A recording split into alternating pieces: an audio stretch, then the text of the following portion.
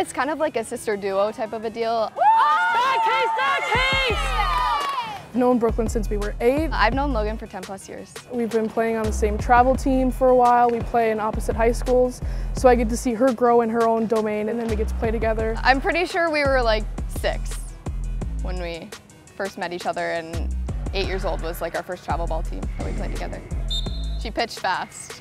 I remember that, yeah. She hit the ball really hard. I was always scared to play catch with her. My earliest memory is us playing Sparks together. Her dad was the coach, and it was more of like a fun year than a competitive year, and it was probably my favorite year of softball we've played. Line in first. It was really cool to play against Logan just because in the summer I got to play with her, so it was really cool how throughout all of the seasons we would go do all of our individual work, and then we'd come back in the summer and see how each of us improved, and it was really cool to get to play on the same team again. Brooklyn was there through it all, but I also feel like that gave us like the opportunity to grow away from each other and then come back stronger as a team.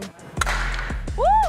You know, Logan made a name for herself throughout her prep career, had the accolades, and then Brooklyn's athleticism just drew us to her too. So it was kind of a natural fit, and kind of cool that they played on the same team. Logan had recruited first, and she kind of introduced me to the idea, so I was very blessed to have her in my path and to have been able to come to UND because of her. Brooklyn has always been like a sister to me. We've always done stuff together, and I guess coming up here made the transition a lot easier, knowing somebody. And Yeah right! You grow up together all along, and you know, people go different ways in college, but both getting an opportunity to play at the next level and both being able to play at the same school, I think that's pretty cool. You know, for our North Dakota kids. That's my purpose here. I want to show that North Dakota kids can play ball. Having her here with me just helps us conquer that purpose.